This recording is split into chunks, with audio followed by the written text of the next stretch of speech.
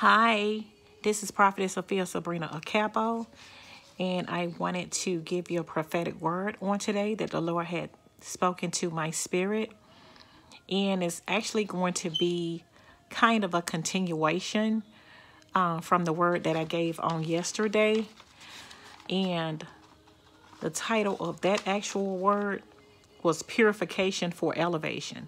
Well, today it's going to be a continuation also, but it has a different topic, including that purification. And the title of that prophetic word for today, the part 2 of it, is purification, consecrating, and fasting.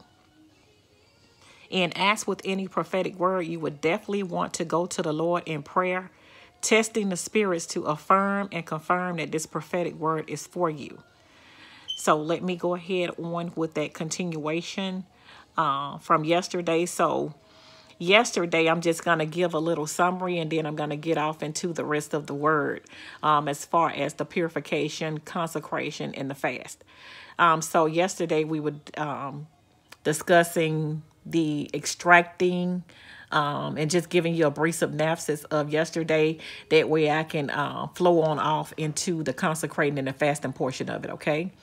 So yesterday we were talking about the extracting and the cleansing and the upgrading to a new dimension. And we talked about healing. We talked about washing. We talked about purging. And I added some additional elements in there that the Lord had spoke to me about molding and shaping. And also we talked about the shift that is emerging from a vertical and a horizontal position on yesterday. In consecration, the Lord is wanting you to declare, decree, and place a command on. Place a command on it before Him. Totally and completely surrendering all to His throne of grace. He's wanting you to present your body sacrificially to Him, holy and acceptable unto Him. He wants you falling on your face before Him in prayer and going into that throne room. And just that place of sanctification with Him through freedom and liberation.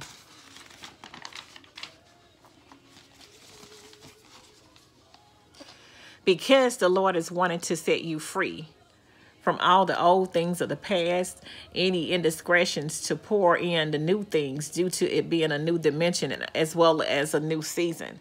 I further hear the Lord is wanting you to fast. And I know in prayer on today, He was speaking to me, but I truly know that it just wasn't for me, but it was actually for the entire remnant of Christ. So He is wanting to actually close some doors that are not supposed to be open and release the new increase. Even new doors. And He wants us to realize that our bodies are a temple of the Holy Spirit. So He is wanting us to be able to discern some things that need to be addressed in our lives, even eliminated altogether for the new phase of the new doors, even new territories that we're embarking upon. So being able to overtake some spiritual battles in order to release your inheritance as well as your harvest. Spending time once again in prayer through a specified time or even days through that fasting, like I mentioned earlier, to bring about alignment and order, because God is a God of alignment as well as decency and order. And this can be done through worship, meditating on your word. It can be done through, as I mentioned, like the fasting, consecration, the purification. And the scripture that's in relation to that is going to be Acts 13:2. While they were worshiping the Lord and fasting, the Holy Spirit said, "Set apart for me, Barnabas and Saul, for the work to which I have called them.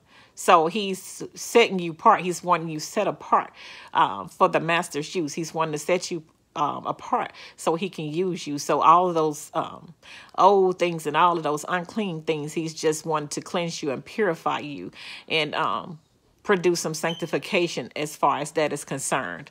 And also, I want to go back over a few scriptures that I had shared as well with this word on yesterday, because it's definitely, you know, it's very important. So I definitely wanted to actually reiterate and bear with me. I do apologize about that brief moment of silence, but I definitely know that these scriptures are absolutely, you know, very important. And